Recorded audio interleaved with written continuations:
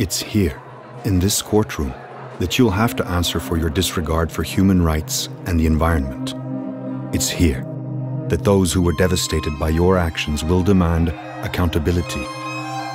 It's here, at this stand, that you'll be summoned to explain your harmful, polluting activities and the pressure you put on governments to conduct business at any cost.